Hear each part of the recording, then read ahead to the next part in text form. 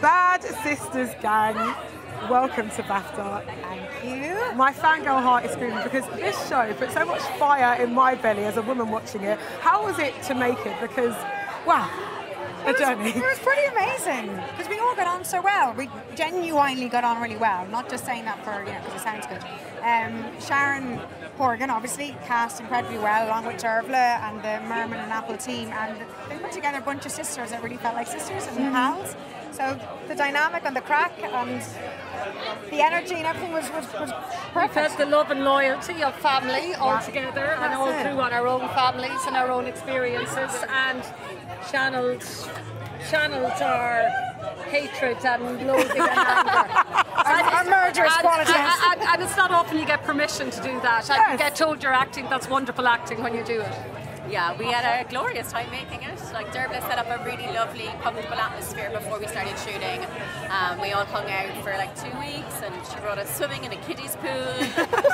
It's not often you get to direct in your swimsuit, but I can tell you it's very intimidating as a director being in your swimsuit with these girls. Oh, please. All gorgeous, all vital, all so strong. I mean, look, this show was, based on a previous series. How did you approach kind of making it your own and also making it so beautifully Irish as well? I think,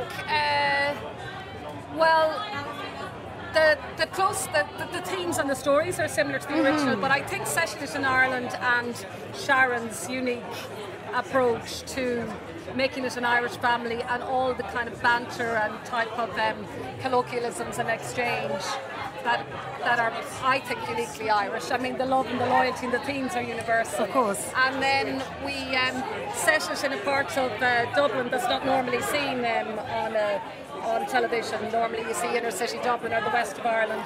And then we kind of really leaned into the fact that they loved to swim and that they were girls on the edge and islanders, and kind of brought a water theme into it and made them water babies. And I think the universality of that we all have a member of family who we try and avoid sitting beside at the Christmas table. Well, that's the thing, isn't it? I think dysfunction is so normal, and I think this show... We can all relate to it. Well, that's it. I think everybody can relate to it. Not necessarily the murderous side. Yes, maybe not that. But the family dynamics, absolutely, yeah. And what was the feedback like from viewers, all of you, like individually, for these shows? Amazing and ongoing. Like, it's still just getting the most wonderful, positive feedback, which is just gorgeous. All genders, all ages. Like, I think it really brought families together.